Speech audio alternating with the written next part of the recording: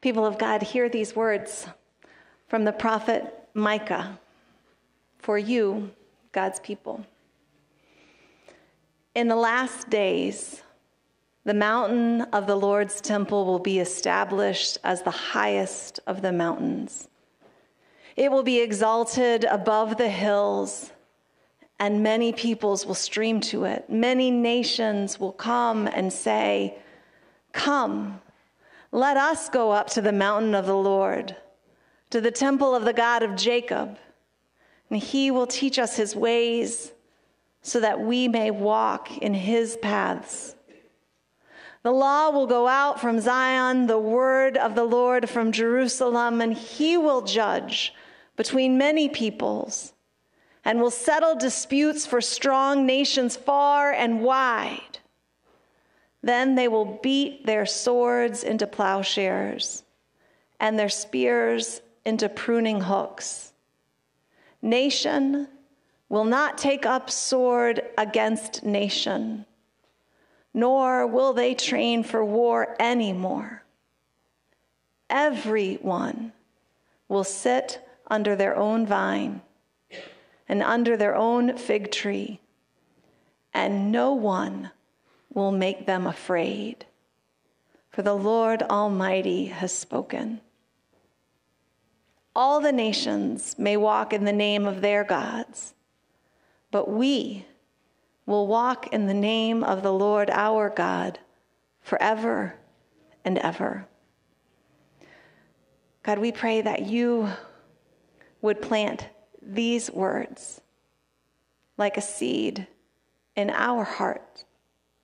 By the miracle of your grace, you would grow something real and living and abundant and fruitful for your people through us. Amen. Friends, I used to think the Bible was full of a million different stories. I used to think that the Bible was full of a million different truths for a million different occasions and reasons, and all were true, and they were all jumbled up together.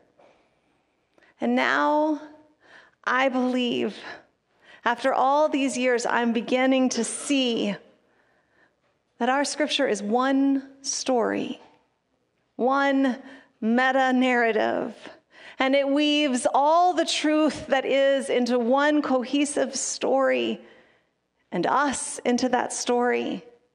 One word, and it is embodied in the resurrected Jesus, who is the Word of God. And all the law and all the prophets and all the writings and the Gospels and the letters and the revelation lead us to the way of Christ, which is the way of salvation. And when we begin to read the Bible as one story, we start to see the stark contrast between our ways, our fallen human way, and the way of the Lord. And one way to express this sacred truth of everything, everywhere, all at once, one way to do a synopsis of that grand narrative story is that the story of the Bible is the story of the way of the kingdom of God in Christ and the ways of the empires we make in this world. Empire versus kingdom. The empire way is our way, the human way, based on our corrupted, fallen understanding. It appears good. It seems, frankly, necessary. It looks like the only way to survive. And the way of the kingdom, that is God's way. It's the way of heaven, and it's beyond our understanding. And it's yet full of the Spirit and led by the Spirit. The kingdom of God is in our midst, even now, partially and powerfully. Even now, when we pray the Jesus prayer, we say, "Your will be done on earth as it is in heaven." What we're saying is, deliver us from the false and evil way of the empire. Lead us not into the temptation of doing what seems best and prudent and necessary in our eyes. Not our will, but your will be done. The whole witness of Scripture is the battle between these two ways, the way of the empire and the way of the kingdom, the way that seems like the road to life but isn't, and the way that seems like a path to losing everything but doesn't. One story in Scripture, and Genesis is the prequel, the prologue, but it begins in Exodus when a people who are helplessly and hopelessly enslaved by the most powerful empire of the day, the Egyptian empire, they are forced to work themselves to death, even by law, to kill their infant sons. And those people who have no God are powerfully and gloriously rescued by the God of all creation. And they are given a land that was promised to their ancestor Abram, and they had forgotten, but God had not. But once they were rescued, they did not go straight through to the land of milk and honey, but they had to wander for a generation in the wilderness, in the wild place, where they were led by the hand by God, and they drank water from rocks, and they ate the miracle bread of heaven and learned that nothing is as it seems. These ones who used to be slaves, who knew only how to produce for others, for a generation practiced receiving life straight from the hand of God, getting from God what they could not get for themselves. And in that wilderness time, they began the scary and sacred work of unlearning everything they knew for sure. And they were given the Torah, the ways of God, and instructed how to live by faith, that every aspect of their life was sacred before God and not just what happens in the temple. And there wasn't going to be one anyway, because God would ever and always tabernacle with them, would pitch a tent in the middle of wherever they were and live in the midst of their whole lives. They were given the Torah, God's ways to live by God's abundance and not by human fear and striving. They were given from God the wisdom of how to truly be human by embracing our limits and God-given vulnerability. They were given by God in the Torah ways to live as salt and light to the whole earth, and how to lose power to care for the powerless, how to welcome the stranger, how to reconcile and restore, how to rest, and how to have enough. And the people came into the promised land swearing to serve God and live by God's ways forever. And within a generation, it was, God, we love you, you're perfect, never change, but also not your ways, but our ways, because there's slightly improvements on your ways. Because we want to be a real nation like all the others. So God, we know you said no king, but we want kings. And we know you said no temple, but we want to build a big one for you, God. Help us, help you, God. And we know that you said that you would protect us when that you rescued us from the Egyptian army, but like we need a real army now, or else how can we feel safe? And God kept sending the prophets to the people to call them back to the kingdom of heaven ways, back to the ways of daily bread from God and neighbor love and tabernacle God in the middle of your life. And the people kept closing their ears and turning their eyes towards the ways of everyone else and turning away from God and putting their faith in kings and temples and armies. And so by the time the troublemaking prophet Micah comes along in the 8th century BCE. He's raised up by God, and he begins the scroll which bears his name by crying out against the kings and false prophets who were turning Israel from the kingdom of salt and light, through whom all nations would be blessed, into a holy empire which would do big things for God, but nothing through God. God raised up the prophet Micah to cry out against kings and prophets who claimed God's name but forsaked God's ways, who used the people for their power instead of their power for the people.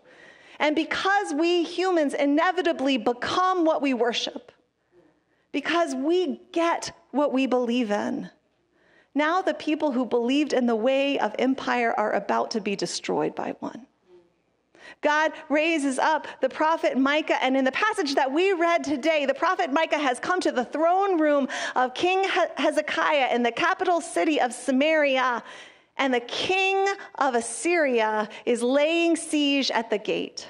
Sennacherib is laying siege at the gate, and there is no way out.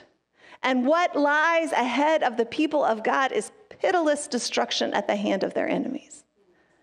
And the prophet comes into the throne room of the kings who led the people away from God, and he comes to say, not I told you so. The prophet comes to speak a holy word of salvation and to offer them a sacred weapon they can use to resist the merciless enemy, to give them a vision, which is the only way to fight the army that lies before them and within them.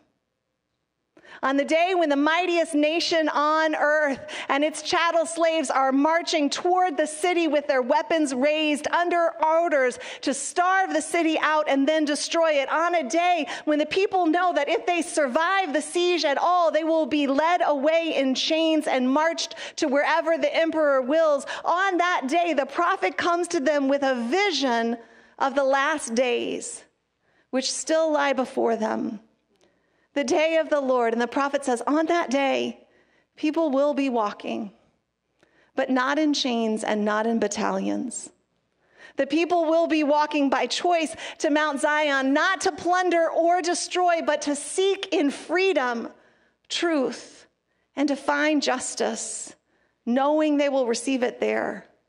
Because the temple of God has been raised up, not in elevation, but in honor. It's the God of the house of Jacob, Jacob, the one who is the father of all who struggle and resist and grasp for everything they desire. His God is teaching the ways of his kingdom, teaching even ones, and especially ones like Jacob, how to walk in God's paths, paths of righteousness and justice and equity. And all nations are seeing what is happening there, and they are walking to Jerusalem to learn how to walk in the ways of the kingdom of God. They are driven not by desperation, but by desire. And out of Jerusalem comes truth and justice for all the nations in the last days. And strong nations begin to settle their disputes by faith. And the prophet tells the kings and the leaders who sought to settle disputes and protect and provide for themselves by the sword that a day is coming when no nation will live by war, but through faith in God's justice. While the besieging army is at the gate, Micah gives them vision of a new era where nobody trains for war anymore. Every empire promises peace. Every empire claims it will make peace by their power to make war. That peace comes through redemptive and justified violence. They will make peace and they will give peace after they achieve victory. And Israel played that game like all the nations before and since. And now at that moment, they see that the game has destroyed them. They've lost. And now their ears are open to hear what God has always told them, that the way of the kingdom, peace comes not through victory over your enemies. Peace comes through flourishing. Peace comes not when you destroy your enemy, but when you see your enemy is your neighbor and everyone has enough. The peace in the last days of the kingdom of God comes not because God's people have mastered the art of making war for God, but because every person, all people sit in the shade of their own vine and rest under their own fig tree. They sit and rest because they know no one can make them afraid. Security and peace through abundance. And in those days, Micah tells them, the war cry of every empire, the cry that kings use to call citizens out of the vineyards and into the battlefields, the cry that turns farmers into soldiers. And you find this cry in historical documents throughout the nations of the ancient Middle Near East. It's this biblical version of the Remember the Alamo, right? This battle cry throughout the nations is prepare for war, stir up, you mighty men, beat your plowshares into swords and your pruning hooks into spears. That's how the leaders of empires call their people into war. In the empire, at any moment, you must be willing to go to war to keep the peace. But in the kingdom of God, all of that is reversed. And the people choose to beat their swords into plowshares, to melt down their spears into pruning hooks, to turn their weapons into gardening tools and their bombs back into fertilizer, to repurpose the tools of violence into tools to create nourishment, because they're not afraid of anything. So they don't need weapons. God says, there will never be peace on earth until the day of the Lord, until the day my people realize that no matter how powerful they are, they will not have peace until their neighbor has peace. They will not have enough until their enemy has enough. That's how it was in the beginning, how it is in the kingdom, and how it ever shall be. It's shalom, the day of the Lord, where there is once again mutual interdependent flourishing of every created thing. And the Abrahamic covenant is fulfilled, and all nations are blessed through this nation of Israel. And those are the words that the prophet speaks to the people of God. They are called to be the kingdom of heaven on earth. And the fears that they live with and the desires that they have and we have led them to become like every other nation, one more empire fighting in the name of its God. And the prophet comes into them in the days before their destruction and gives them a vision.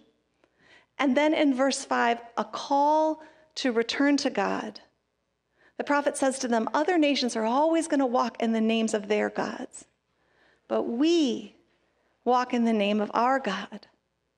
With the enemy at the gate, the prophet gives them this impossibly beautiful vision, and with it a call to walk it out. Because in the Hebrew Bible, people aren't called to believe in God.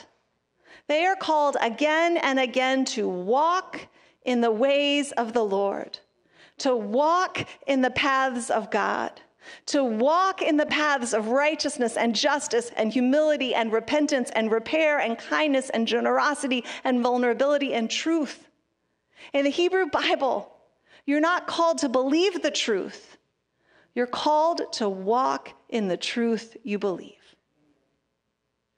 As they are about to be destroyed by the ascendant empire of the day, the prophet reminds them that they were called and ever and always will be a kingdom whose king is God and no other. And their God King calls them to walk in his ways, the ways of shalom, and seeking the good of your neighbor and putting your trust in God and not in the power of violence. And once you look for it in this passage, there's a whole lot of talk about walking.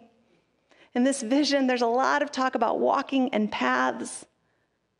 Empires don't make paths. Empires make roads. We celebrate the Roman Empire to this day because they made roads that still stand. Roads are made by force and money and power, and a road takes you from one place to the place where the people who made the road decide you need to be. A road will only take you to the place the road leads, according to the whim and wisdom of the one laying the road down for everybody. But paths are different. Paths are made by people who leave the roads. Who leave the roads because they see the roads won't take them to the place they want to go. Paths are made by walking. And one person can't make a path. It takes many people walking together to make a path, many people walking together and deciding to move in a way that no one has moved before, deciding to go not where the powers and principalities and authorities say they must or say they should. On the edge of destruction, the prophet gives the people a vision of what God can do and will do, and then asks them to walk in the way of that vision. Their own feet, trusting the power of the liberating Spirit of God, the prophet says, here's the vision, make the path. Beloved, the witness of Scripture is clear. We become what we worship. There's power in the spiritual realm. And if we believe in war and violence and power, we will be consumed by our beliefs. But if we believe in peace and forgiveness and reconciliation and shalom and neighbor-enemy love, then we will be transformed by our beliefs. Church, the question isn't which way we agree with. The question isn't which way we prefer, the way of the kingdom or the way of the empire, the way of war or the way of shalom. The question isn't what we believe in. The question is what way we walk in. The question is, what do you trust God with? Many of us trust God with our eternity, because what else are you going to do? And many of us trust God with the small, least important things in our lives. But when it comes to what's in the middle, to what is truly high stakes, our safety and our future and our prosperity, we keep walking on the empire's roads. Because we believe in a world where weapons are turned into gardening tools, but somebody else has got to go first because we need to be able to keep our weapons to protect ourselves. And we believe in stopping to take care of the beaten up guy on the side of the road, but somebody else should do that because we have to be practical and protect ourselves, and we live in the real world, and if we do that, we might get jumped. We believe that money doesn't define us and provide worth and security, but still, when it comes down to it, we need to earn as much as we can because that's how we protect ourselves, and that's how we provide for ourselves, and that's how we provide for God's kingdom. At the end of the day, we believe that you need a mighty army to protect God's temple. And true, God never asked us to build him a temple, but we built it for him anyway. But the truth is, many of us, me included, we trust God with the very top of our lives, eternity, and the very bottom of our lives, the things that are low stakes, but the middle, the vast, messy middle, where the real life, practical decisions get made, the important stuff, we feel like we got to do what's best in our eyes and not take a risk on faith. Church, a time comes when every one of us needs to decide, are we going to put our trust in the ways of this world? Are we going to travel on the wide, smooth, paved, and clearly marked road that is laid down before us? Are we going to armor up and say we're doing it for God? Or are we going to vulnerably and foolishly seek to walk in God's vision? Are we going to seek out and co-create the paths of God's righteousness and trust and faith and goodness? Are we going to surrender to God because we're wise enough to know that the other way leads to destruction? Friends, there comes a time where we have to decide, are we going to make choices, reasonable choices to try and protect ourselves and our faith? Or are we going to make choices to practice our faith? Protect our faith or practice our faith? How do we walk in faith in times of great threat? The prophet gives us a vision and an invitation to walk in that vision, to make a path together through the power of the Spirit. Come, let us walk in the ways of the Lord.